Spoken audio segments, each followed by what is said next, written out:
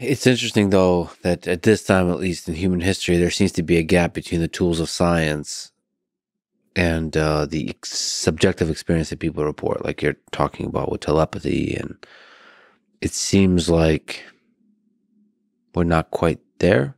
No, I think that there is no gap between the tools of science and telepathy. Either it's there or it's not, and it's an empirical question. And if it's there, we should be able to detect it in a lab.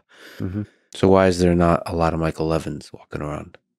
I don't think that Michael Levin is specifically focused on telepathy very much.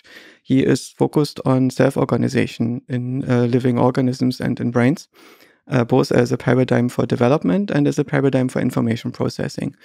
And when you think about how organization processing works in organisms, there is, first of all, radical locality, which means everything is decided locally from the perspective of an individual cell. The individual cell is the agent. And the other one is coherence. Basically, there needs to be some criterion that determines how these cells are interacting in such a way that order emerges on the next level of structure. Mm-hmm.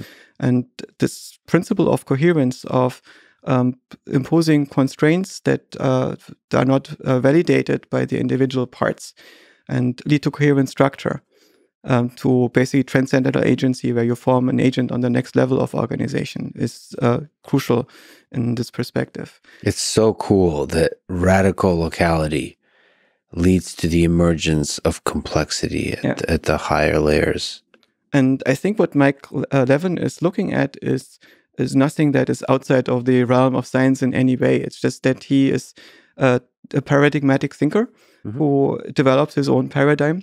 Mm-hmm. And most of the neuroscientists are using a different paradigm at this point. And this often happens in science, that a field has a few paradigms in which people try to understand reality and build concepts and make experiments. You're kind of one of those type of paradigmatic thinkers.